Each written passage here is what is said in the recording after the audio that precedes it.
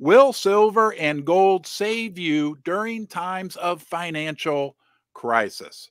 We've got a growing level of evidence pointing towards the fact that we might just be in trouble. As a silver and gold investor, you're going to be shocked at what you learned today. And what evidence do we have in the past that financial crises do occur? And how did silver and gold perform during those periods? We need look no further than the great financial crisis in '08, the tech bubble in the year 2000, and the list goes on and on. Would we not be naive to think that it could never happen again? But Ted, I have a pressing question for you. This normalcy bias, everybody thinks that it'll never happen again. Are we in a period where we'll never have another financial crisis? Well, good morning, Ron. I'd like to thank you for having me on your station yet again. You have a fabulous audience, and I've connected with every one of you all that have connected with us.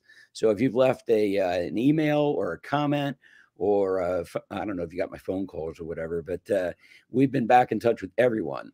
So far, there's been over 89,000 views since we got started last Friday. And right now, I think we're up to 1,200 comments, and the number is growing. So actually, we are giving out some great information. But to get back to your question, if you're holding real money that's been God's money for thousands of years, I mean, as we talked about before, Judas was paid 30 pieces of silver to drop the dime on Jesus, right?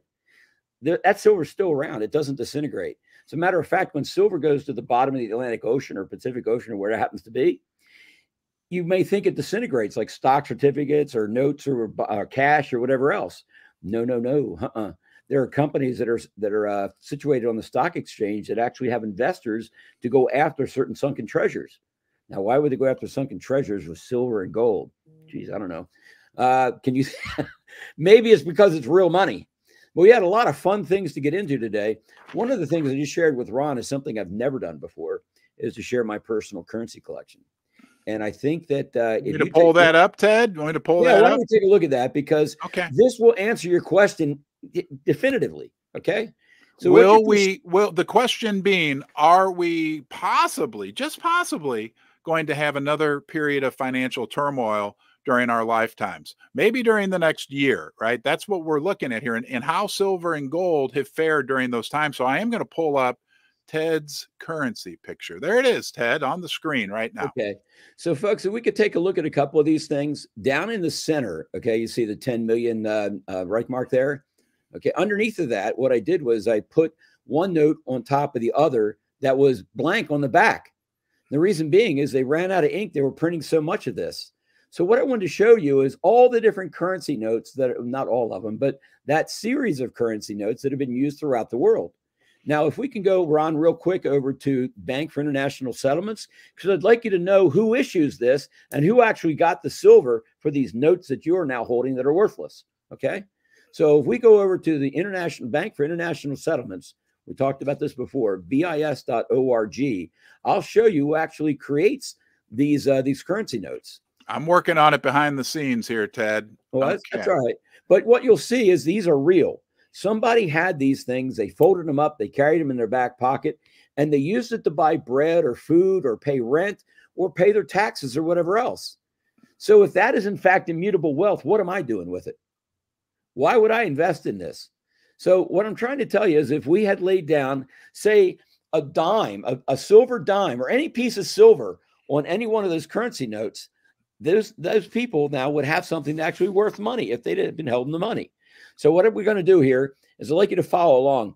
Ron, is there any way these people can download bis.org on their computer so they can pull this up themselves? Well, no, they will. We'll just have them follow along with us, Ted. Okay. They're on the live stream here. So so we're at Central Bank Hub. Is that where you want me to go? Absolutely right. We're going to go to Central Bank Hub on the front page, and then go to Central Bank and Monetary Authority websites, the second line down. Yeah. Okay. And then what do we do? If we live stream right now, why don't we ask somebody that's live to give us a letter of the alphabet that doesn't begin with the exception of the letter U? Somebody on there real quick, give us a letter. What do we got? D? D. All right. Let's go to D. D. There is D. Oh, that only has two central banks. Well, wouldn't it be nice to own the central bank in Denmark Or how about Dominican Republic? I hear it's warm down there right now. Is it, folks? Anybody tuning in from the Dominican Republic? Or actually, why don't you go on? Because what I'm understanding is 44% of the people watching this are outside the United States. So if you're outside the United States, this website will work for you too, at bis.org. Find out who owns your currency, who owns your bank. And it's the Bank for International Settlements. So if we scroll down some more, let's go past E. Stop right there a minute. What we're looking at here are countries, folks. These are countries in which the BIS provides the mandatory currency in each and every one of these countries. Right now, they're all fiat. They're all ready to go away exactly at the same time. And when they do, what do you think happens to the bis.org, Ron? It probably goes away, collapses as well. I mean, we're looking at this, I think, on a big picture level, Ted. Exactly. This, and we always pull up Exeter's pyramid, but this fact that the whole monetary system, everything outside of silver and gold has basically become very synthetic at this point, man-made, kind of like in the cars, and like fake leather in a car, and as we face, you know, a potential for just even parts of that system falling apart, that we could see a wave of new money coming into the silver and gold sector. Is that safe to say? New money? How about new demand for money? Okay, which is going to be satisfied in currency notes. I mean, come on, folks. Let's be real here. Okay, 99.5% of you don't have any money at all. Okay, that's the fact. A lot of you are holding the script of a failing government, excuse me, which is the United States government. I mean, I'm hearing all kinds of things happening in terms of bad things with regards to the government. How much confidence do you think Joe Biden instilled in the public the other night? So the respect for the dollar is dying. The usage of the dollar is dying. So let me tell you a story about what just happened over in China. So in China, the people that might be coming to visit the United States, what's happened is the bank over there in China are handing out counterfeit U.S. notes, counterfeit $100 U.S. notes. They're giving them to the Chinese people to bring back to the United States and use as currency, but it's being caught. So let me see. The dollar is being counterfeited. The dollar isn't worth anything. What you're holding could or may not be a real authentic printed note from the Bank for International Settlements. But one thing is for sure is that the pendulum always swings in both directions. Okay. So we are all fiat right now. All right. And what's going to happen is, bam, that string is going to snap and the pendulum is going to go woof right around and stick to the other side for quite a while, because fool me once, shame on you. Fool me twice, shame on me. Now, we are the only country on the face of the planet here in the United States whose generations have never seen a currency reset. So if you go back and take a look at those notes, you'll see that some of these countries have had numerous iterations of currency in their country. My question is, when the new currency notes come out, are you redeemed for the old currency notes? And why not, at this point in time, forget about the script? Come on, folks, let's get back to basics. Keep it simple and stupid. Get the money of your country. The money of your country, if you're in the United States of America, are American silver eagles, okay? And pre-65 dimes, quarters, and half dollars. So against the dimes, silver is the best place to be right now, folks. I'm 65. I've started and sold 3 businesses. I don't make mistakes. And 65 years of age, I mean, you don't know me well. I would suggest you do a little bit of research. Look at this. This is one of the last years of just one of the certificates that I had. Can you see that okay? There we go. Yep. There we go. Okay. So I sold the practice in 2010. All right. So I was closing it down at that time. But anyway, it shows you who I am. And originally we're thinking, we ought to keep my quiet, forget about, forget about Ted's concern about somebody knocking on his door and putting a gun to his head. Why in the world would you do that? That's crazy. I have more information that'll help you than death will hurt you. Good grief. Yeah. So, Ted, I want to throw something in as we're talking about this potential, right? For none of us has a crystal ball. Potential.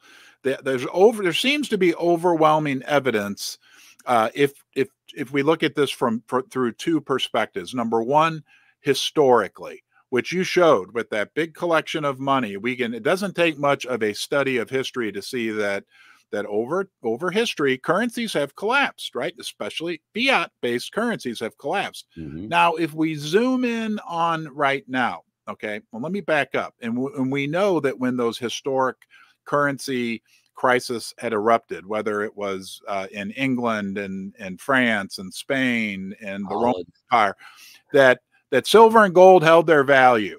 Silver and gold held their value. So if we fast forward to today, so we know that history tells us. Now, we know also that today we all suffer from normalcy bias. Some people call it recency bias. Like me, I'm 54 years old. My parents are 80. Even them, like they just have never, the bank has always been a safe place to put the money, right? And they're 80 years old. I'm 54. The bank has always been a safe place to put my money. But if we look at what's going on right now, evidence of what's going on right now, you've got some things you want to talk about that I think are going to be very interesting to our viewer, some evidence as to what's going on. And then when you're done with that, I want to talk about a modern day example right now in Egypt. But can I pull up your slides again? Sure. Yeah. There's your money collection. Bear with me. No, hold it. We got to be real. I'm sorry, but we got to call that fiat currency, failed fiat currency. Okay. Yeah. That is not money. Money is the eagles. Okay. As we talked about. All right. Currency, when it can be exchanged back for the money, okay, is in fact called currency at that point. When you can no longer take the currency notes back to the bank and get the silver back that you gave them in exchange for the currency notes, then the note has become fiat currency. And then when they create so much of this, as they did back in the Weimar Republic, that they ran out of ink and then they ran out of paper. I hope you heard that. This is everything I'm telling you is true, folks. Research it on your own. Okay. But once they ran out of paper and they ran out of ink, you know what they did next? They digitized it all. How much does it cost to create a digit on a computer screen? Actually, a digit, isn't it recommended? Actually, aren't digits represented by electrons? And isn't an electron denoted by a negative sign? I mean, gosh, the God's out there. He's telling you what's going on, folks. We're trying to save you. This will save you, okay? And as far as all this tax talk, geez, should we let somebody else hold our money so we keep the other 35% of the taxes that we would have had to give up to hold it ourselves? Well, my suggestion is this. What is the history of taxes? Do you know during the Reagan administration, the highest marginal tax rate was 90%? I kid you not. And then they had something on top of that called an alternative minimum tax. Then they had something on top of that called an excise tax. And we spoke about that a little while ago when I was doing the estate planning, that some of the leftover IRAs was whacked with 106% taxes. You owed more on the IRA than the IRA would be worth. So things are changing, okay? What will be in your hand after all this stuff melts down, as we've been talking about with Extra's Pyramid, is this. Can you tell me what the risk is? If you're holding this yourself, there's no counterparty risk. I can wake up in the middle of the night and put my hand around this thing and shake it and wake Margaret Ann up and say, hi. You know what I mean? All right. So Ted, do me a favor. Hold that tube of 20 American Seed. Hold it right up close to the camera. So we're going to ask our viewers, would you rather have that or this? Oh, hold on, Ted. I pulled up the picture. Oh, yeah. Good idea, Ron. Would you rather? Because how much is everything on that table worth outside of collector's value? It's you mean what did I pay for it? Is that what the question is? Yeah. Because it's really only worth what somebody's willing to pay for it, right? Right. Okay, so here's your real money. Okay. Yeah. There's your real money.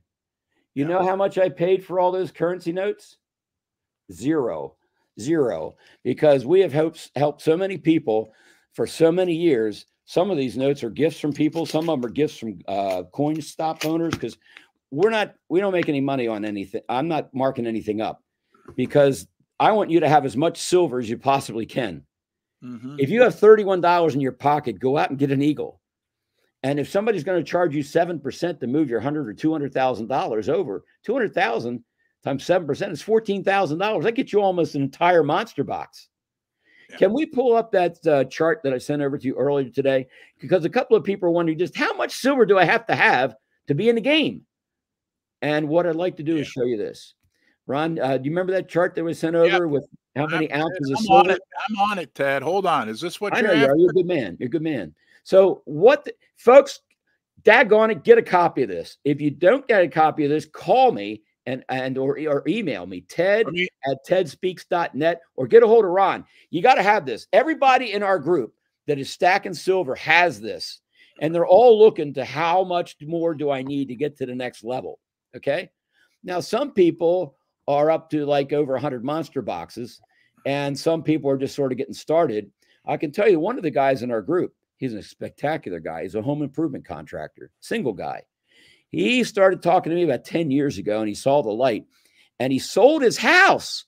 He sold his house. He had 3 houses prior, took all the equity from the 3rd house, and now he's renting what's called a frog, a finished room over garage. I kid you not. His name is Dave. All right. And what he's doing is he's stacking as hard as he can. And every time he comes up with another $600-700, he goes out and buys another tube. All right. So those tubes add up the ounces add up to tubes. The tubes add up to monster boxes. There's 25 tubes in a monster box. The monster boxes add up to generational wealth. Yeah. Folks, if you can come out of this depression, recession, whatever you want to call it right now, with assets, real assets you can hold in your hand, you will have generational wealth, because 99.5% of the other people out there have nothing. So when all their wealth melts down into your hand, they're going to be crying the blues, and you're going to be walking away clicking your heels. But I'm not going to feel bad about it, because I already told you about this stuff. So Ron has just put up something called snowball derivatives. Okay. That's where we are right now. And the difference between a snowball derivative and a debt avalanche is when you have a whole bunch of credit cards and you're making a minimum payment, and you try to take any extra money at the end of each month to pay down the principal. However, when things get real bad, what happens is the investors out there, they put these bad credit card debts and everything into what's called a derivative. Okay. And those derivatives trade within a certain range of each other. But once they trade outside that range, that's when the green arrows go to red, and you wind up with, what is a very, very large snowball called? I mean, it's not an avalanche, because that would be the side of a mountain coming down. But this is a new economic phenomenon that you will be hearing shortly about what the heck it is, and what the heck it was and what it did. I'm telling you what it is before it does, and what it's going to affect before it does. Okay. It's going to affect the stock market. Okay. So let's go back to that other slide there, Ron, and let me explain the difference between snowball derivatives and a debt avalanche. And I'll show you on 2 different sides. That slide number was this one here. Here it is. It's up. It's up. Slide number 2. Okay. Imagine that. It went from 1 to 2, Ted. You are organized. And I just want to say something real quickly to everyone. Number one, thank you. That's my wife. Thank you. Yeah, thank you for being here, right? The viewer. Again, it's not TED Tube, it's not Ron Tube, it's YouTube. So we do appreciate you joining us and talking about this, which are very critical issues that I think a lot of us silver and gold investors want to talk about. I also forgot to really introduce Ted. Ted's with Ted Speaks. All of his contact information, including Twitter, YouTube channel, email address, will be in the description of this video. And without further ado, Ted, talk to us about a debt avalanche versus a debt snowball. Well, I'd like to know what a do is first. You told me you might have to go. Anyway, so the debt avalanche versus the debt snowball. A debt avalanche, what that does is it prioritizes the interest rate. So obviously, let's suppose you have 20-some credit cards out there. You'd want to start with the highest interest rate first, okay, and then pay more towards the higher interest rate each and every month in order to pay it down a little bit faster. That's a slow way, okay? The other way is where the derivatives simply get wiped out, okay? And as we had talked about before, derivatives and derivative holders have a superior lien on your account. And this is what's called in the Dodd-Frank Act, okay, as a bail-in. Now, you should have a slide on bail-ins, all right? So a bail-in, basically, Ron, that was slide number 3 for today, okay? So a bail-in is, we're familiar with a bailout, right? That's what happened back in 2008 with that troubled asset relief program. The $2.some trillion, everybody got their hand in the cookie jar and left home, and they were all fat and happy, but except for us, right? So a bail-in, okay, as opposed to a bailout. A bailout is when the government comes down and bails out the banks. That's not going to happen next time. Next time is what's called a bail-in.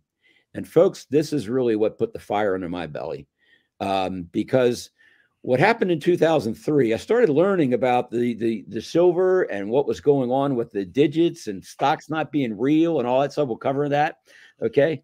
But when what 2013 what's 2013, not 2003. Oh yeah, I'm sorry. So anyway, where were we? about the stocks. Okay. About the money. All right. The bail-in of 2013. Okay.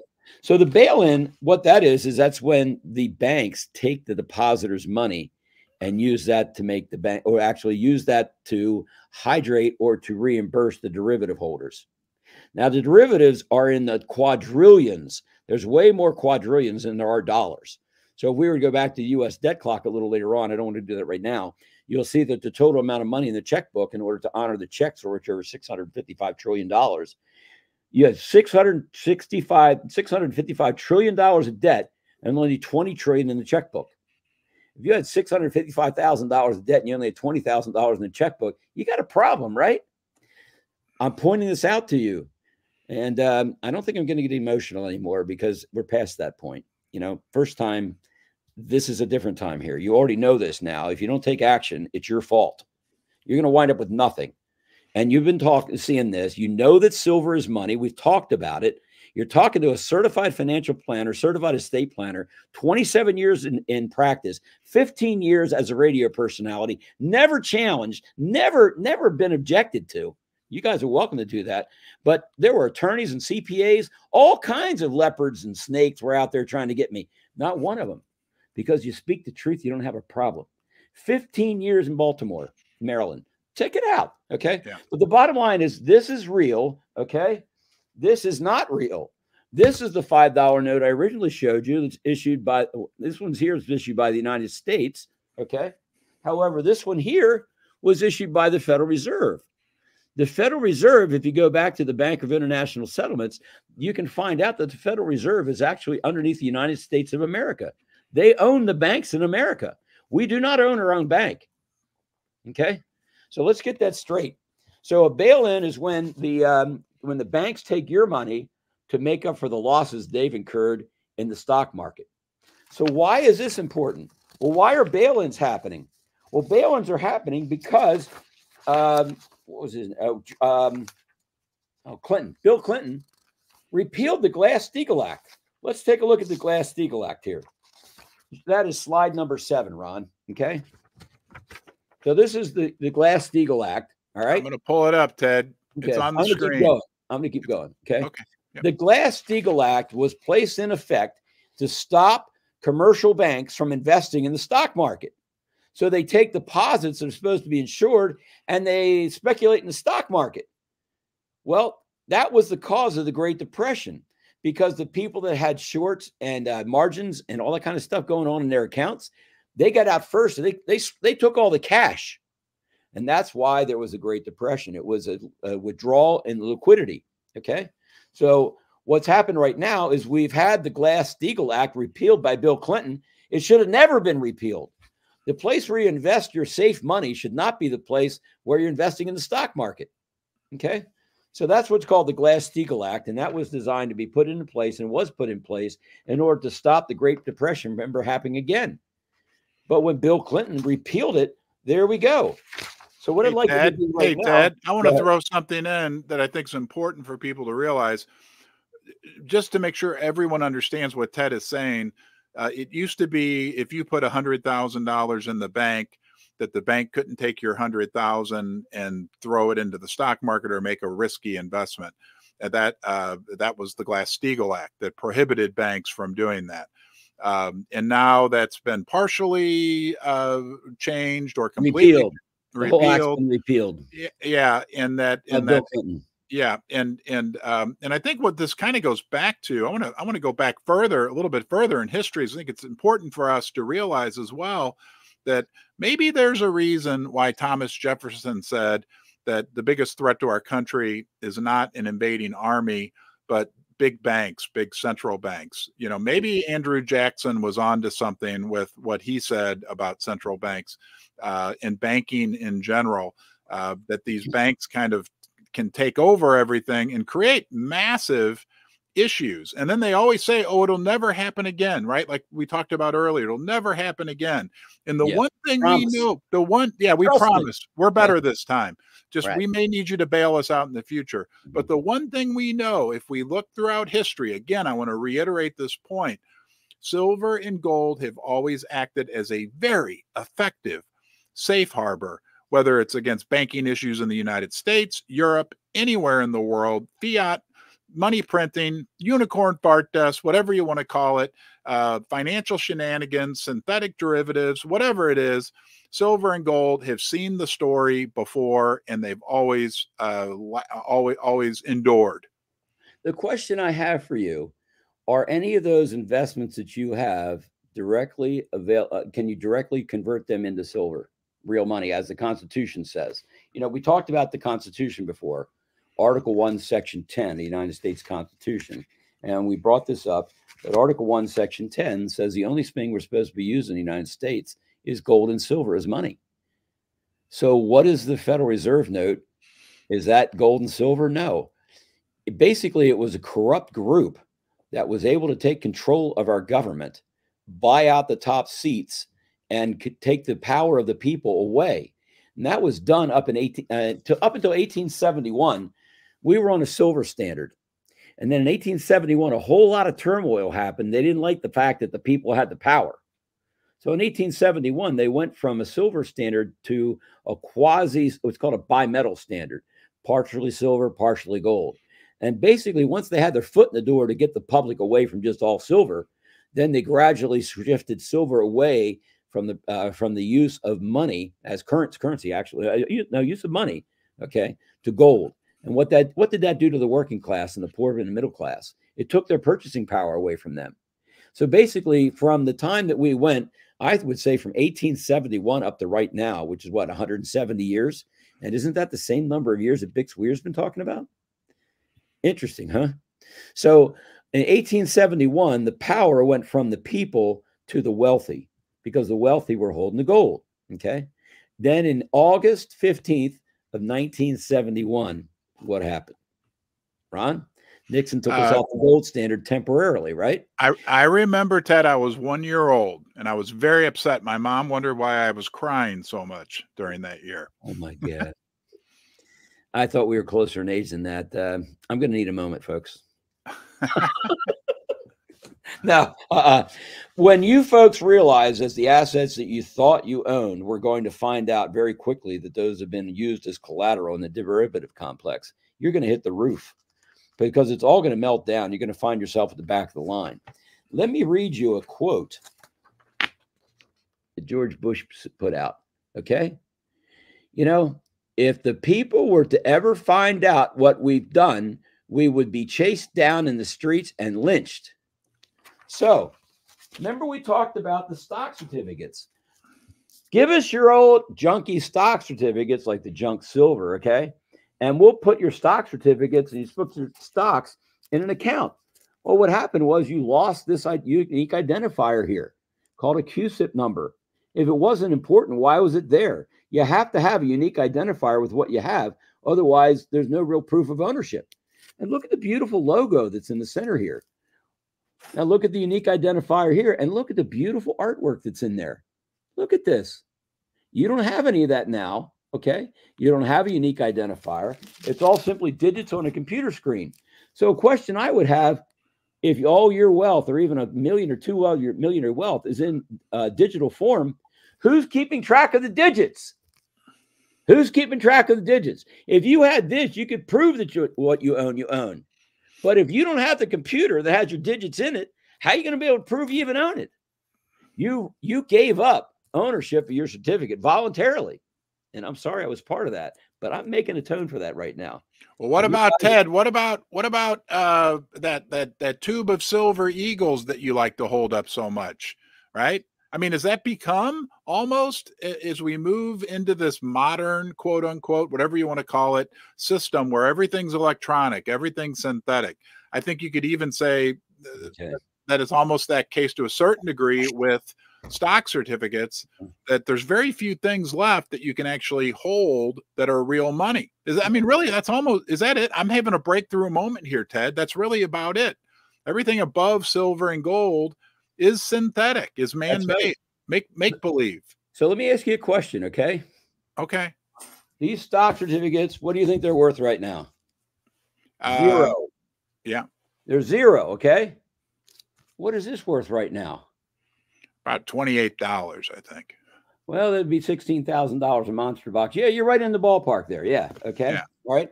Now, if you want to buy paper silver, which you owned by 393 other people, okay, that'll be a little bit cheaper, like $24.50. Okay. Now, if you want to go physical, the cheapest way to buy physical is a 1,000-ounce bar. But unless you're running around in that neighborhood and you're running around with those folks that are swapping at 1,000-ounce bars back and forth as money, you come in with 1 or 2,000-ounce bars. How do they know the bar is real? So in the event that you're holding a bar, okay, and you want to redeem it, and let's suppose you bought the bar through some company and they sent it over to some vault, okay, obviously the serial number of the bar is not something you're going to be able to replicate. So you're not going to be able to take it back to where you bought it and prove to them that you have the bar number that they had sold you, okay? So you lose that provenance. All right, we talked a little bit about that before. So now that you've lost now that you're holding that 1,000-ounce bar, where are you going to take it? It weighs about 40 some pounds. You're going to have to take it either to a pawn shop or a coin store. And the laws in the state of Maryland are, especially in Baltimore County and Carroll County, which is where I live, is that the coin store or the pawn shop must hold onto that bar for a minimum of 8 to 14 days, depending upon the county, and then a police report run to find out whether or not the bar was stolen. Now, if the bar is stolen, how much money do you think that the coin store owner will get back from you for having bought that bar from you? No, you're long gone. So if that's a possibility, plus he has to wait 8 to 14 days to get his money back, and you're going in there with a $23,000 or $24,000 bar, how much of that $24,000 you're actually going to get because of all the risk that's involved in knowing whether or not the bar is real, whether or not it's stolen, and then how you're going to negotiate. That's a $23,000 bill you got there. How are you going to go out and buy a newspaper or whatever with that? You got to have your funds divisible. So you're not in the crowd for 1,000-ounce bars. You're not in the crowd for 100-ounce bars. I don't think you're in the crowd for 10-ounce bars as long as there are American Silver Eagles available. Think of this as the real crab that's in the soup, okay? And think of all the other stuff that they keep putting in, watered down soup. What we're really going to do, what we really I want to reiterate something to the audience as well. There's a lot of differing opinions as to what's the best silver to stack. Ted's giving us his opinion. My opinion is very similar to his, although I do have a few bars, and like a lot of you out there, right? There's a big differing opinion in terms of what's the best silver. Some people just say all that matters is ounces, right? But then there's this currency of the land argument. So there's a lot. I think what's important is that listen to Ted, listen to other people, maybe even listen to me a little bit, but form your own opinion in terms of what you're comfortable with. Would you say that? Yeah. I don't know. So it really, if you think of, you got to think of this upside down. Okay. You can't think of it the way they want you to think of it. You don't want to buy the cheapest silver out there. You want the best bang for the buck. A friend of mine once said, Ted, why don't you go first class? It only costs 10% more. But the thing is that it's not so much about what you buy the silver for. It's what you can use the silver for. Okay. So if you have the most fungible type of silver in your country, again, like if you're in Canada, it would be the maple leaf, United States, the American Silver Eagle, and and the same sort of thing in every country around the world. You all have your own currency and your own fiat currency notes. I'm telling you, the BIS is being bankrupted. All those central banks they have all around the world, they're being pulled out. They really are, Ron. I've been studying this for 11 and a half years. This is what's happening. It's been well planned. So as the BIS is ripped out, okay, we have a new currency that's going to go in. But see, let's think of this as a patient on a gurney, and he goes into the final operation. Now, we've had him prepared, we softened him up and we've got him drugged up and that kind of thing. He's had all this stuff. And oh my gosh, the U.S. economic patient, the global economic patient is on the gurney. They're ready to die. All right. So they're on a heart rate machine to keep them going because they got to disconnect the heart.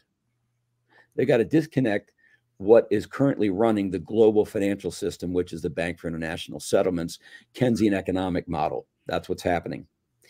It's never happened before. So somebody can tell you what the date or the time is. I'd look at that with a jaundiced eye because I don't know. And I'm pretty well connected, I think. The names you want to watch for are Dr. Judy Shelton. I believe she's going to be the new director of the United States Treasury. She's a very sharp gal. You should do some research on her, because if you're concerned, you're thinking about, oh, should I go out and buy silver? Should I buy gold? Or should I hold stocks? You listen to Judy Shelton. She'll tell you exactly what you need to do. And if you don't get the good vibes from her, I think you need to take off your glasses, because she is one sharp gal and she's a patriot. She's very sharp. And she was approved by or appointed by President Trump to sit on the Federal Reserve Board. Dr. Judy Shelton, Shelton. Okay. These are the players in the new economy. But you got to be holding the money. You got to be holding the money. And ideally, the coin of the realm, which is the United States, is American silver eagles. Canada, you want to be holding maple leaves. Okay. Okay. Hey, Ted, I'm going to take a quick break here, give you a quick break. And I want to say thank you to our sponsors. I want to start with Pimbex, where my finger is there, Pimbex. They sponsor Ron's Basement, online bullion dealer. If you're shopping to buy silver, gold, or platinum online, do yourself a favor, throw them into the mix. I'm never going to tell you what to do, but compare what you can get from Pimbex to what you can get from other online bullion dealers. I think you'll find what I found when several of you basement dwellers recommended I check out Pimbex, and that is you're going to get the same metal at a better price. You're going to have a great selection and a great customer service experience. Pimbex, Pimbex. I love to spell it. I love to say it. And I love to get more metal for my money. Now, I also want to say thank you to Fortuna Silver Mines. I'll be interviewing Jorge Ganoza, the CEO of Fortuna Silver, tomorrow morning. They just came out with their fourth quarter 2023 numbers. Unbelievable amount of cash flow generated, a company that's been being built over the last 20 years. You can learn more about them at fortunasilver.com. And of course, our friends at First Mining Gold. We have Dan Wilton, the CEO, Keith Neumeyer, the founder and chairman of the company, 2 5 million ounce deposits in Canada. You can learn more about them at firstmininggold.com. Thank you to all our sponsors for making Ron's Basement possible.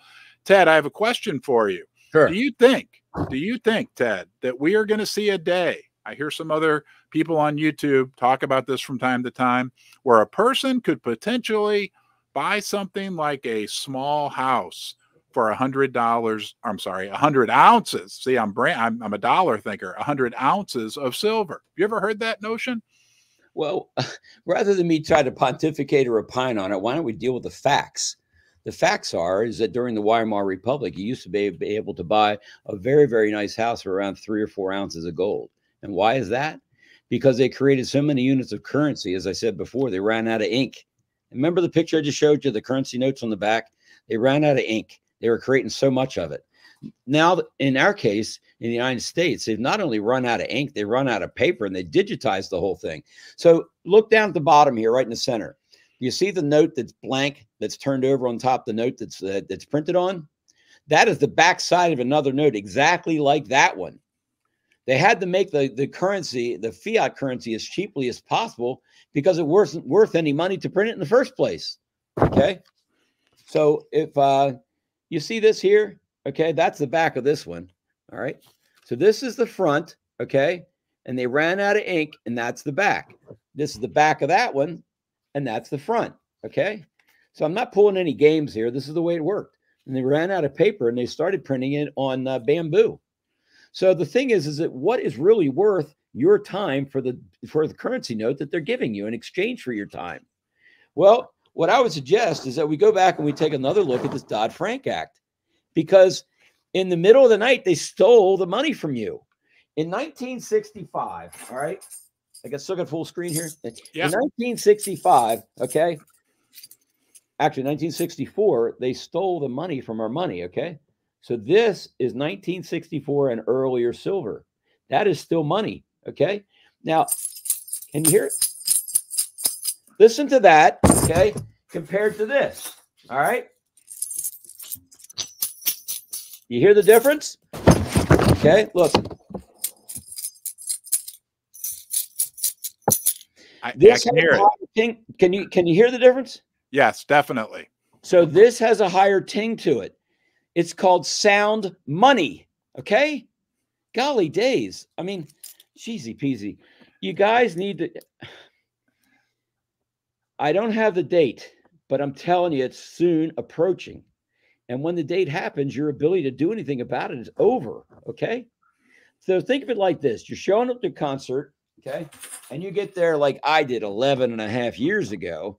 And the warm-up band, when he started playing at that point, how do you even know the concert was going to begin?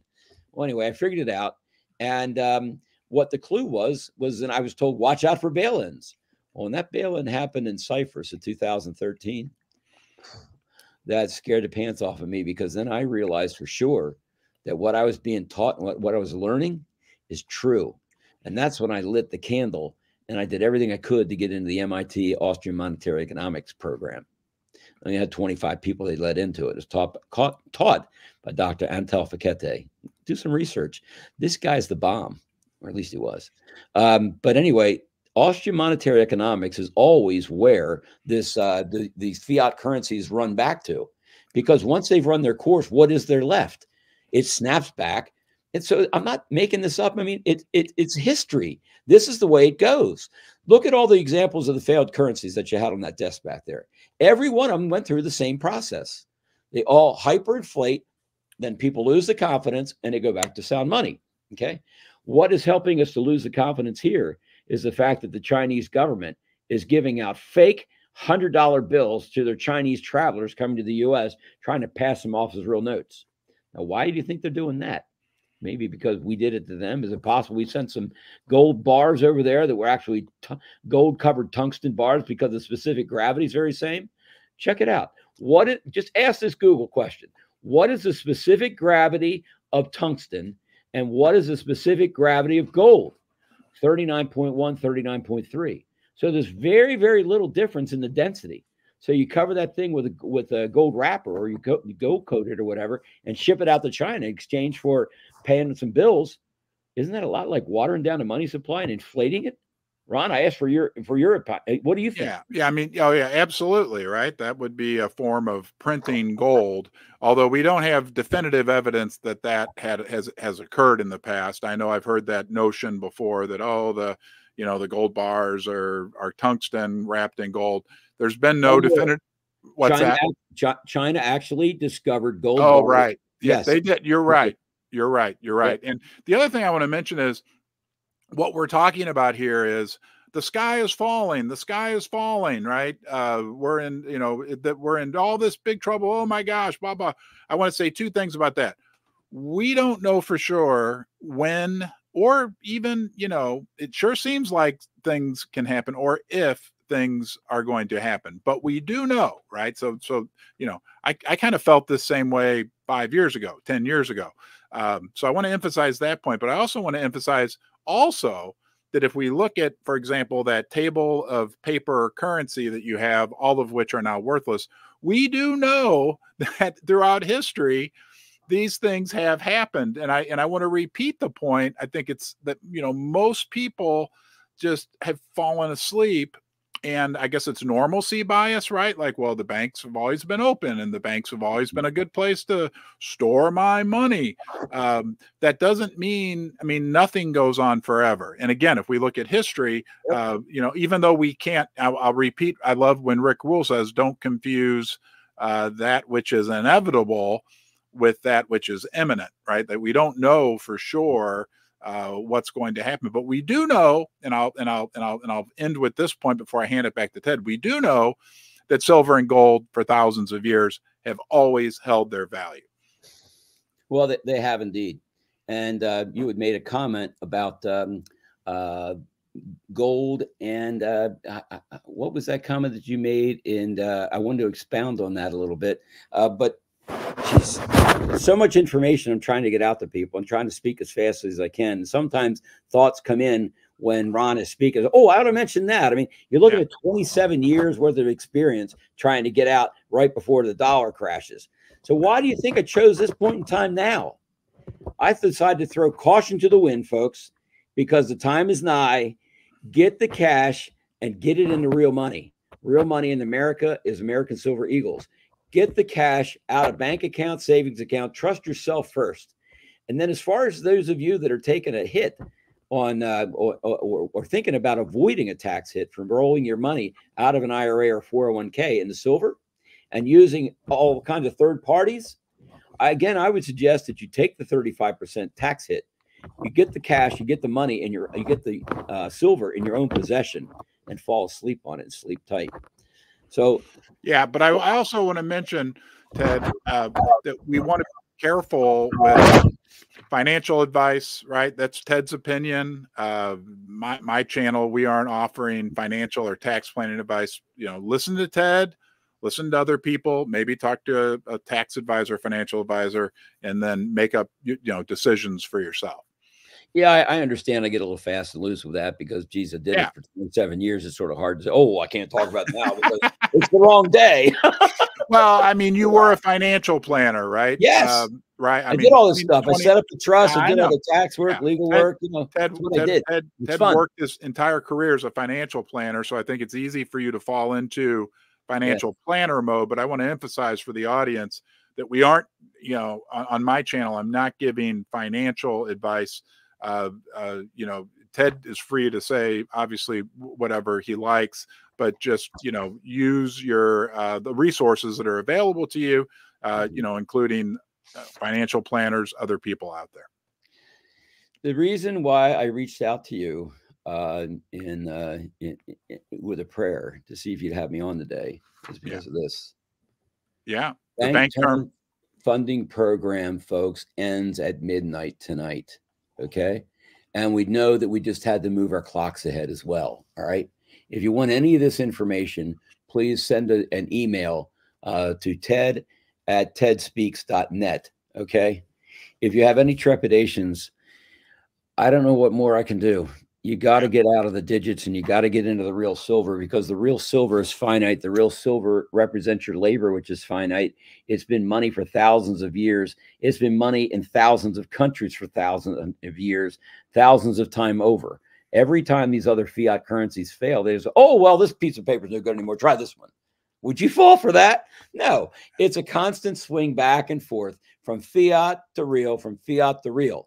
This time with President Donald Trump in office, the guy that came out of retirement, the guy that put up his own bucks, the guy that ran for office, the guy that's taking all the slings and arrows, the guy that's coordinating all this, and the guy that's looking for sheriffs and other aspect of our economy here to bring law and order back to our economy. I think it's time we do that.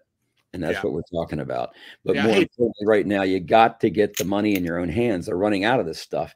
If you call Pimbex right now, I don't know how many monster boxes of American Type 1 and Silver Eagles are left. Call around. But once they're gone, don't give up. Then go after the dimes that they have. I talked to Mike down there. He says they have about 40,000 face of dimes. So each bag of face dimes will run you probably around $18,000 to $19,000. So what that means is that each dime is going to be worth about $1.80. Okay. So if there's 14 dimes per ounce, do the math. You're looking at 14 times $1.80, which is $3.60. About $4 roughly. What is that? Can somebody do the math? Anyway, so what we're talking about is getting back to real money, and getting back to the dimes will allow you to divide the ounces that you have here into 14 separate transactions if you hold the dimes. So my suggestion would be to hold the real money. So one of these would cost $32.40 at $18,000 per thousand. So it'd be $18 per dime. So that is another good way to go with this. But again, I was a certified financial planner, certified estate planner. And really, we're not talking about investments. We're talking about taking investments that you have and turning them into money until the war is over here that we're fighting. Okay, we're fighting a political war, we're fighting an economic war, we're fighting a near kinetic war, and we're also fighting an informational war. Okay, we're fighting a war between, I love when you said that, between Keynesian economics and Austrian economics. Keynesian economics, meaning all that synthetic make-believe money, right? Banknotes, paper money, electronic money, derivatives, all that. And Austrian economics, real money. I want to hone in here for a second, right? Because we talk about financial crisis, right? You know, this or even if we tone it back just a little bit, let's say financial disruptions like we've had during the C-19 crisis, during the 08 financial crisis. We see the confluence right now. We see some evidence developing. You talked about the BTFP program, the Bank Term Funding Program, which ends tomorrow, right? Yes, tonight. Tonight. Yeah, tonight. That could be a big deal. We know the reverse repo program has been being drained. I didn't see up-to-date numbers for this week on that one, but that was kind of this, what I called stealth QE program that the Fed had going on. We had Jerome Powell last week in testifying to Congress, and he said he expects there to be a few banks that fail. And well, wait, let me finish here. That's okay, but let's look at the forest through the trees. Our viewer who's with us is a smart person. Okay, so if Jerome Powell is in front of Congress, and if I have that correct, that he insinuated that we're going to have some banking trouble because of the commercial real estate problem, think about what Jerome Powell is paid to give the best spin on everything. So if we look back, that same Jerome Powell that said, oh, inflation's not a problem, inflation's temporary, inflation's transitory, we'll never have another, these people at the top are paid to be as optimistic as possible. If that's his most optimistic assessment of what we have coming, could we be in for more? And I'm going to let you speak for a second, but I want to pull up an article from a top real estate CEO where he warns us just of that. Go ahead, Ted. Sure. Yeah. What we're talking about is basically one bank using its credibility to guarantee or provide security and safety, or kind words that the depositors will be okay. And what we're talking about in this particular example, more specifically, is what's called a CDO, or collateralized debt obligation. Basically, let's suppose that you're JP Morgan and I'm Bank of America. Both of us are broke. We know that. We got more liabilities than we do assets. So when your outgo exceeds your upkeep, your income becomes your downfall. Remember that one? Okay. Yep. So one more time, if your outgo exceeds your income, your upkeep becomes your downfall. So the bottom line is that Bank of America has no money. They're upside down. Their derivatives exposure is far greater than their asset base. Besides, whose asset base does that belong to? Well, I guess if it belongs to if we follow the Dodd-Frank Act, it sure as heck doesn't belong to you, does it? So the bottom line is we have Bank of America with no assets, and we have Chase Manhattan Bank with no assets, because they both have more derivatives than they do assets. So I'm not lying. It's the way it is. So we both have good names, though. So I say to Ron, hey, buddy, we're friends. I'll guarantee your bank if you guarantee mine. I'm JP Morgan. You're Bank of America. So as long as we're leaning up against each other, we're back to back, okay? And it looks perfectly fine. We're supporting each other in terms of smoke and mirrors, right? But what happens if my knees go out and I go down? Let's suppose that I go down, okay? And now what has to happen is Ron has to pony up with the money to bring me back up. But Ron doesn't have any money. Ron's already broke himself. Now, do you think other banks got into this too? How about Signature Bank says, hey, we don't have the name that you guys do, okay? But we'll guarantee your bank, your loans, if you guarantee ours. So it's a big charade. It's actually what's called kabuki theater. We're living in a Potemkin village. Look this stuff up, folks. We're living in a Potemkin village watching a kabuki theater, and none of it is real. It's the most exciting, fun thing. You guys got to get in on the party. But the only way you can get in on the party and have some fun is you remove the stress from yourself. If you take what you have, and let's suppose, as that chart that he brought up, let's suppose that all you can do is put together, say, 5 or 6 monster boxes or whatever, okay? We're talking what it is you've saved, your life efforts. And that should be represented in something that's real, not something that's digit, and not something that's paper that can be inflated away and printed away, okay? So you have to hold your own money. If you don't, somebody else is holding it for you. So all these make all these that if you don't hold it, somebody else does. If you don't hold it, you don't own it. And what I'd like to add is, if you don't hold it, you don't own it. Guess who? We do. We own it. We got this.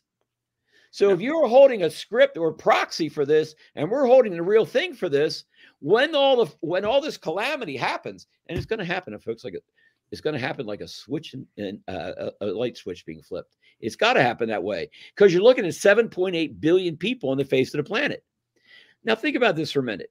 7.8 billion people on the face of the planet. Think about how many transactions you conduct each and every day. Are you using electricity? Are you using water? Are you eating today? Whatever. Let's just suppose on the low side, we anticipate 2.5 transactions per day per person times 7.8 billion people. How many ounces of silver are going to need for that? Oh, we can't be measured in ounces, Mr. Provenza. We're going to have to measure it in something much smaller than that. Oh, really? Give me an idea. Well, we're thinking we might have to measure it in micrograms. Micrograms? What in the world is a microgram?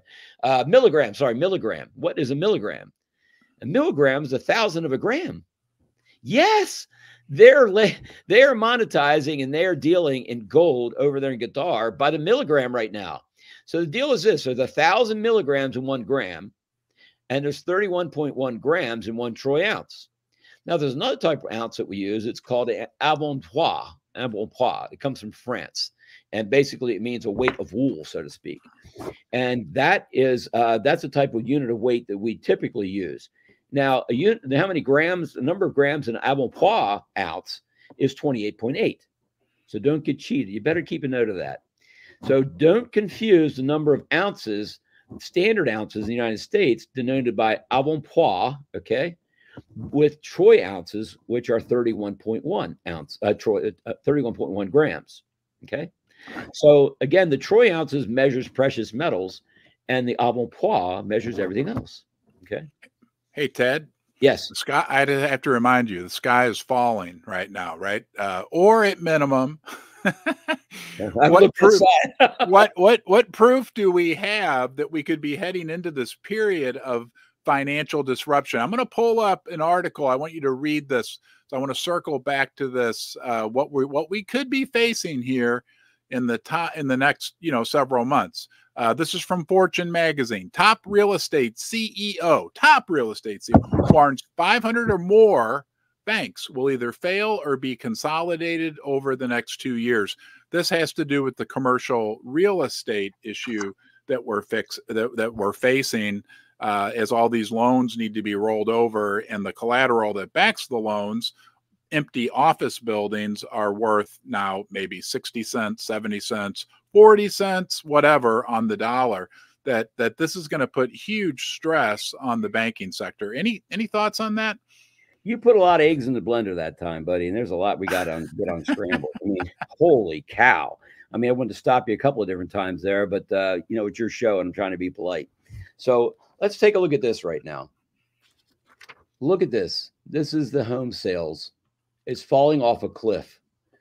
So why was the home sales going so robust? Why was it going the greatest ever? Because money was made so cheap, okay? I'm in a fairly nice neighborhood, and it was all filled with CEOs and anesthesiologists and surgeons and all that stuff, okay? The neighborhood has completely changed. We have a lot of different professions in here, okay? Because the price of the money has come down, and now people that more people from different walks of life can afford to be in our neighborhood because the mortgage payments are much lower. Okay. When I moved here, it wasn't quite that way. But what happened in here is we basically brought future demand into the present at the time. And by doing that, you're stealing the demand from the future, piling it into the day to have a great today. But then what happens tomorrow and the next day and the next day and the next day? The only way we're going to come out of this is if we have a complete new monetary system. All the debt has got to be repudiated globally, because who is that owed to? All the debt is owed to the Bank for International Settlements. They can go down with the whole thing. We're going to leave them with the debt. We're going to take away their fiat currency. They're all going to be gone anyway. Then we're going to return back to sovereign money, each offered by each individual state, not country, sovereign country. In the United States, we're going to go back to the American Silver Eagle. Now, this recording here will probably be around for a little while, wouldn't you think? Yep. Test me out and see whether or not I'm correct. But see, the only time you're going to be able to find out if I'm correct is after it's already happened. So I guess my question would be, if I have a pedigree, if I know what I'm talking about, 27 years of experience, zero complaints, zero in 27 years. That's because of interorum clause they put in all the different trusts. Never had a complaint. Now, I never offered silver, never suggested people buy silver, because if I did, it'd be called selling away and I'd lose my job. I'd be fired from ING immediately. You can't offer something that isn't sold by ING. So again, for instance, suppose you're working for Ford and a young couple comes in there looking for a reliable van. And you know the Toyota Sienna is the best van, but you're working for Ford. And you just like these people so much that, geez, you really need to go to the Toyota dealership and get yourself a Sienna. We have crap here for vans. How long would you have a job? You can't tell the truth out there. I've been through $10,000 so far in the last 7 days trying to get this up and running. You guys did your part. We put the fish in the water, or the bait in the water on last March 1st with you, Ron. And the response was so overwhelming, but it still took me about 5 or 6 days to decide that I was going to open up the piggy bank more and really go first class with this thing.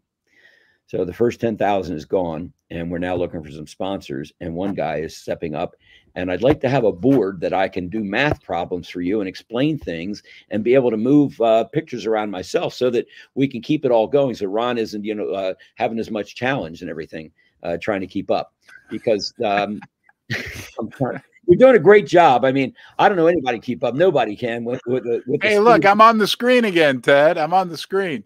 Yeah, Well, Ted has invested in, and his wife, Margaret Ann, have invested a tremendous amount of effort and resources into this. Again, there's links to all his information below, but I want to give you a break, Ted, for a second. There's one more. Can I cover just one more thing, please?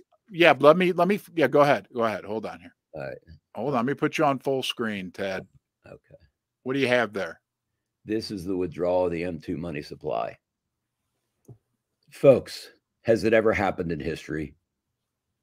Folks, why in the world would I come out of retirement, spend my own money to educate you if this wasn't really serious stuff? It is. It is serious. Ted, I'm going to pull up the debt. Ted, I'm going to pull up the debt clock and show people visually with my pointer. Yep. There's the M2 money supply, guys, 20 trillion.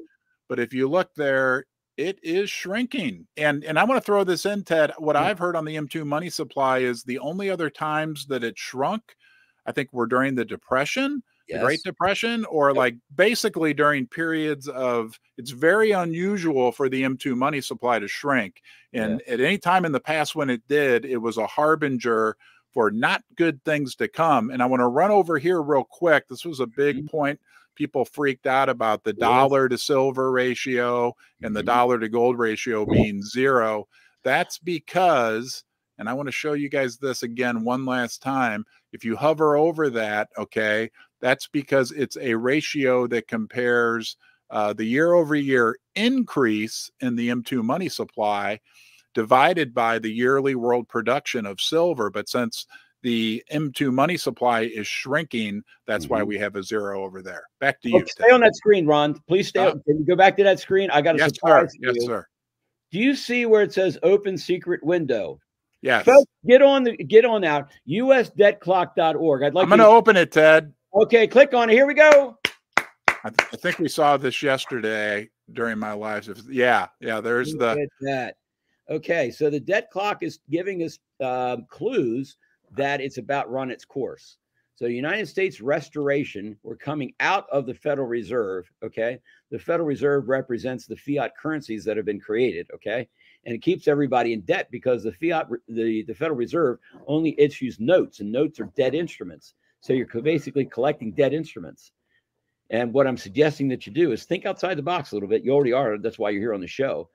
Take the redemption certificates while you can and exchange them for the currency of the realm.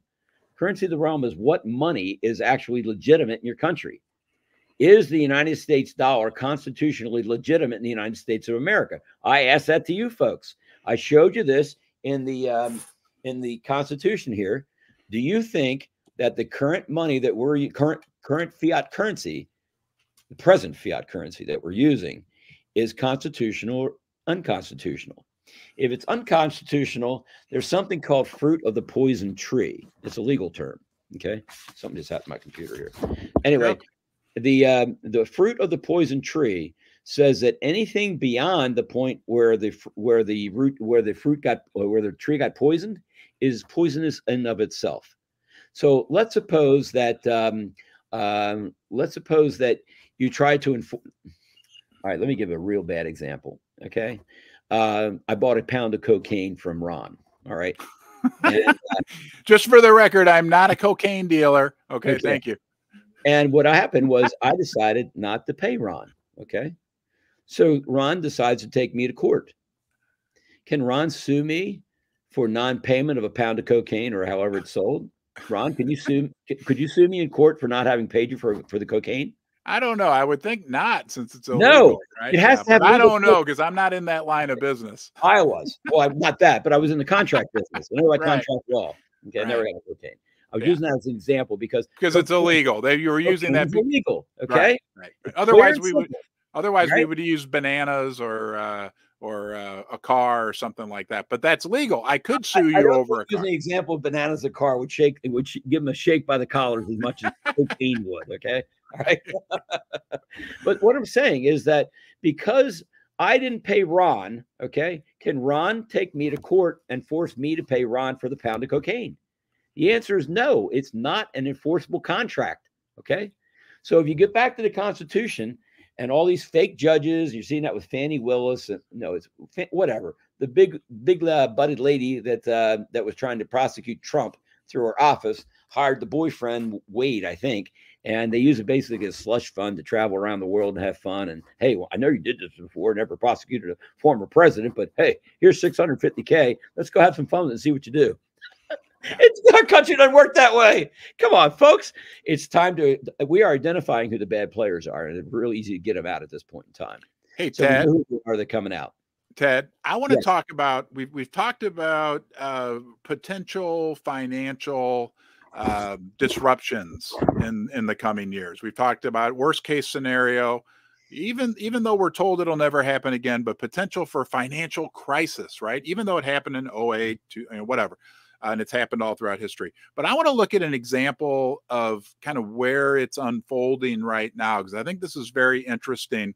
If we look at other examples throughout the world, I'm going to pull up a quick article for us about Egypt. Bear with me here as I pull this up. And this is an article written by a gentleman named Ken Silva. Report: Egyptians are trading in gold amidst a fiat currency collapse. Says the government. Hold it. You have to say that right. They're not trading in their gold. They're trading in gold. Trading in gold, not trading in their gold. Okay. Right. In the fiat currency. They're using gold instead of fiat currency. All right. Yeah. Yeah. They're trading with gold. Maybe it might be. Yeah. Maybe. That's what I would say. Yeah. Okay. Yeah. Yeah. We'll contact him and have him rewrite that title. The government announced in November that it was partnering with a financial technology company to install ATMs that would dispense gold bars instead of cash. Hold on here. Hold on, Ted. Hold on. In what could be a harbinger of things to come for the United States of America, the New York Times reported this week that Egyptians are flocking to gold. Hold on, Ted. And I'm going to let you say whatever you want. I'm biting the bit. As the country's fiat currency, also known as paper money, unicorn fart dust, whatever you want to call it. The name of their currency is the pound, collapses. Okay. The March 5th article reported demand for gold in Egypt was more than doubled, and that the value of the yellow metal has increased by more than 30%. But I want to talk about silver. Okay. It says here the market grew so fevered that the government announced in November that they're going to start these gold dispensing ATMs. Reuters, here, silver. Reuters, okay? Got New York Times, Reuters. Can you send this to me? I like this. Can you send this to me? Okay, Reuters reported last month that the price of 1 gram of silver more than doubled in a year to 47 Egyptian pounds, though it remains far cheaper than gold. The price of a gram of 21 karat gold rose, blah, blah, blah. Here, this is what's interesting. Quote, this is a quote, and I heard this a few weeks ago. Quote, silver is the new gold, said a salesman at the Cairo silver store.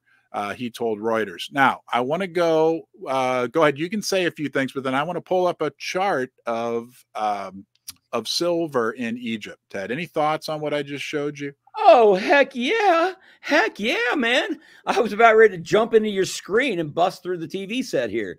Okay, so what's up on the screen now? What the viewers are seeing, they're seeing a chart of silver in Egypt that is not that long. It's like I think it's a 2-year chart, and we can see here on the far right side that in the last month alone, silver has gone from about, let's say 700 Egyptian pounds all the way up to, looks like about 1,200 Egyptian pounds. Probably. Does it look like it's going to slow down anytime soon?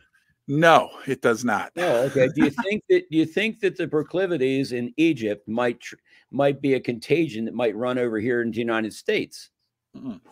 Yeah.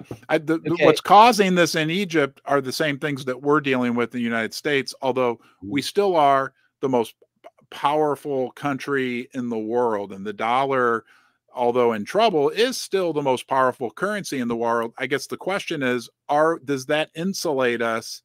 Are we excused in the United States from having to deal with the basic laws of mathematics? That's a very, very good question that you're asking, and I think it has a very straightforward answer. We're all humans. We're all on the same planet. Okay. Yeah. We all need one another to get along and have the best life possible. There are certain resources that are available in other parts of the world that aren't available in other parts of the world. For instance, maybe we have greater technology, and maybe Africa has blood diamonds or something. We got to get all this straightened out. We have to get on an even keel, because an hour of time in one part of the planet should be equal to an hour of time in another part of the planet. But because we have this exchange stabilization fund that has been intervening in the Forex markets, they've been rigging the markets to keep the dollar up. Okay. So this whole thing is simply a lot of air. But I'm not going to say this, but I'm going to say it. Okay. Let's suppose that I was going to tell you that the dollar would be dead by Friday of this week. Right. You're not saying that. No, I'm not saying that. I'm just saying that if I were to tell you that the dollar was going to be dead by Friday, what would you do? Would you take the dollar bills or digital proxies for it and get the real money while you can? Would you sit and wait to see whether or not I'm right? Let's suppose that I'm wrong. What's the harm? Is silver finite? Are type 1s finite? Are they hard to get? Is junk silver hard to get? You're going to find, folks, when this happens, it's going to happen like that. I'm telling you. And you're not going to be able to get any silver. It's going to be, as Andy Schekman has said, unobtainium. Andy Schekman says exactly that. Like, it happened. There's a law. I forget what it is, but it happens very slowly. It's kind of like Jenga, right? That Jenga game where you pull. It's called a crack-up boom is what you're talking about. Well, no, it's not. That's not the term. I know what a crack-up, but no, he talks about, it's like Jenga, right? Like you pull a piece out, you pull a piece out. Everything's great. Everything's great until it's not, till it all crashes down. I want to circle back to what you were just saying. That if we knew that logarithmic crash is what you're talking about. Yeah. Basically 2 times 2 is 4, 4 times 4 is 16, 16 times 16. And before you know it, the crash is there. And we're actually on the horizontal. It's called a hockey stick is where we are right now in terms of money creation. Right. So in debt creation. Well, debt creation. Well, all the currency that is created is in fact debt. The only thing that's an asset is this. Yeah. Okay. And why is there a problem understanding this? The problem understanding this normalcy bias. It's exactly what it is. Okay. But this is money. It always has. Okay. It always has been, always will be after I'm dead and gone, and you and everybody else. This is still going to be around. Like I said, they're still pulling it off the floor of the Atlantic Ocean. Now it has barnacles on it and that kind of stuff, but it didn't have value. Why would they be forming companies to go out with big exploration ships and go down and pull it up? You know it has value. Why don't they put up dollar bills? That's sludge in the back of the safe, as we saw in the movie Titanic, right? Yeah. Yeah. Okay. Let me. I want to finish what I was saying earlier, Ted, because you talked about the if we knew that on Friday, which we're not predicting, but if we did, that the dollar would be worth less or worthless, that people would rush out to get rid of their dollar. Whoa, wait, Ted.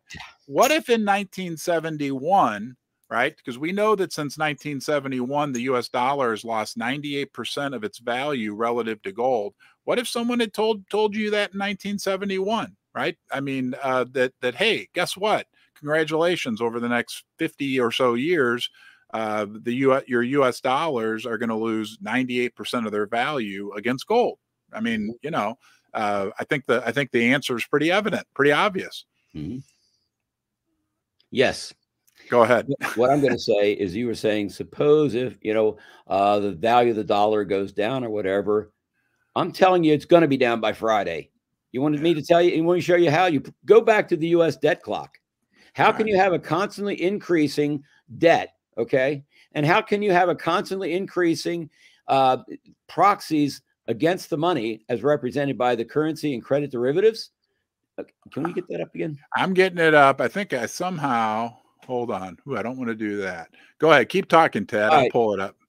So how in the world can the dollar even maintain its current purchasing power if by Friday they will have increased the debt and they will have increased the currency and credit derivatives against a shrinking pool of M2 money supply?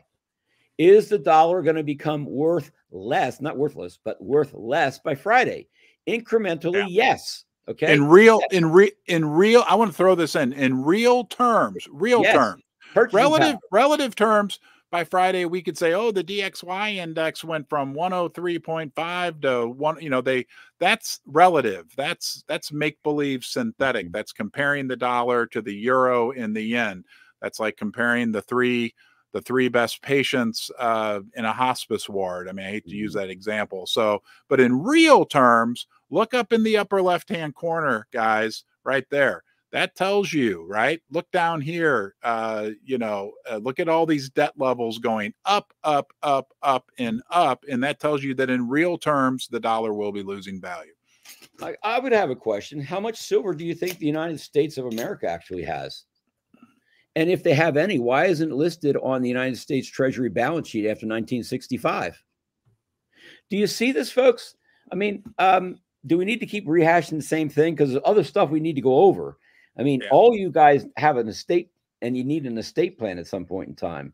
What I would like to do at some point in time, once we get past the monetary side of this, and we got you all set up properly, because that window will close, and you won't have any opportunity to get any more silver.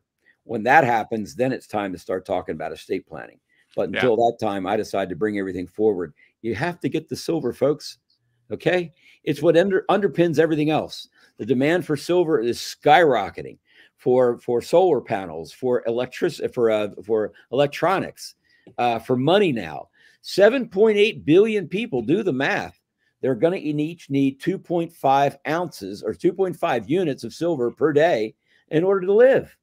They got to be exchanged. See, no man's an island. We all have to rely on one another. And then you got economies of scale. I mean, maybe one guy is really good at making tires, okay? And you can make 1,000 of them a day. Another guy, he makes rims, and he makes 1,000 of them a day or whatever. If I'm going to make my own tire, I'm going to make my own rim, we're out of the ballpark. I don't have the economies of scale. So we all have to rely on one another in order to trade. But how do we trade honestly? If he needs to sell rims to buy food and I only have tires, how in the world is he going to get tires? How's he going to get food with tires? How's he get food with rims? So the purpose of money is to provide an even system of account so that you can buy and trade what it is you need when you need it. But if you're holding bars and rounds, which are not recognizable money in the country that you're in, you're going to have to go to a second party. You might have to go to a coin store or something, or take a lot less than what this would be worth. So if this is $3 more or $4 more, I don't know what it is, ask Pimbex. Again, I'm not here to sell metal or whatever. I'm here to educate. Yeah, Ted. And at some point, I am interested in hearing from you. Not today, because we got to wrap this up. We've been live for an hour and 20 minutes. But I do want to hear from you. Like, I studied accounting at a top tier university. I worked for a Big Four accounting firm. I've got wills set up for my wife and I and my parents.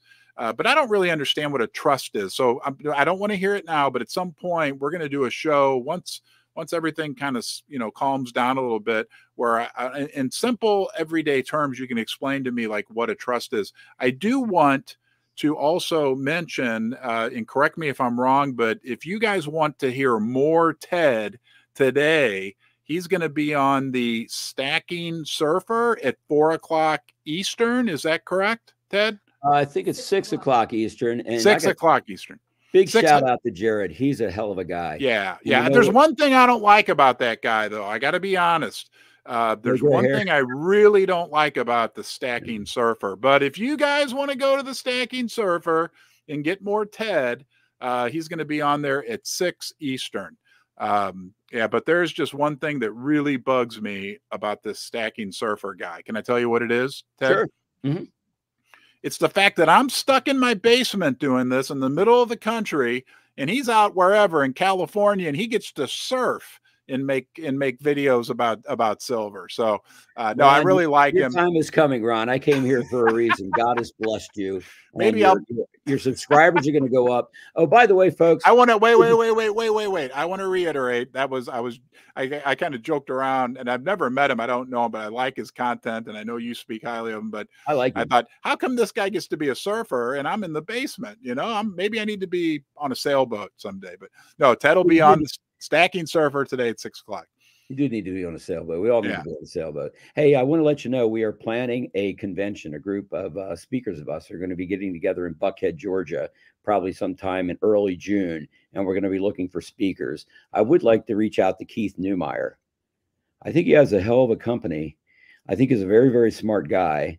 I like the integrated nature of what he's doing, and I don't think he's being properly represented in the media. And I think that we need to pay a little bit more attention to to Keith.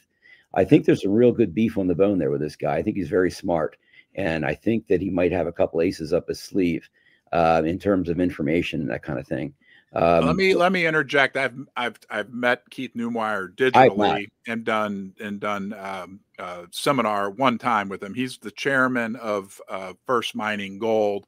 And I agree with you. I call Keith like one of the members of royalty within the silver community. Yeah. Keith coined the term triple digit silver.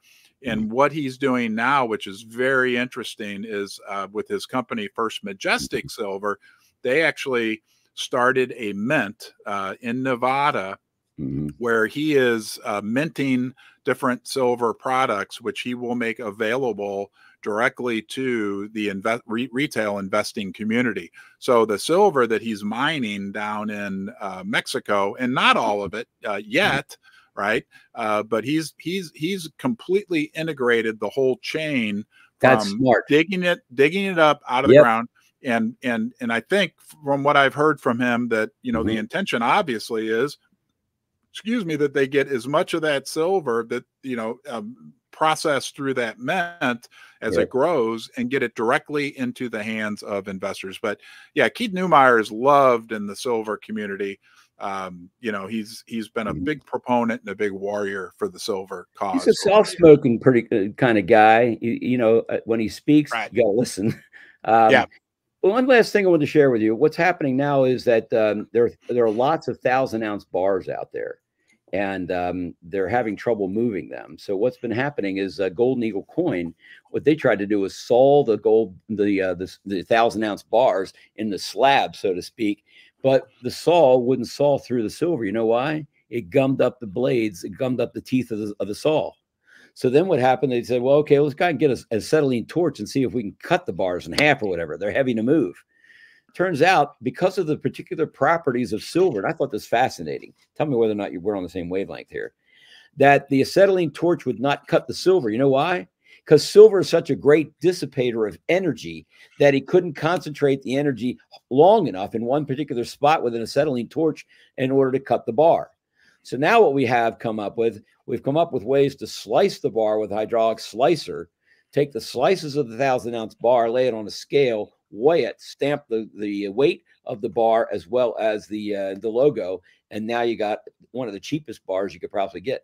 But the question would be, how negotiable is it? Here, we take this slab of silver for a pound of steak or whatever. No, you have to have the coin of the realm, folks. Yeah. So be smart with your money and be careful, be smart, be intelligent, and buy quality. Yeah. Buy quality. You never go wrong buying quality.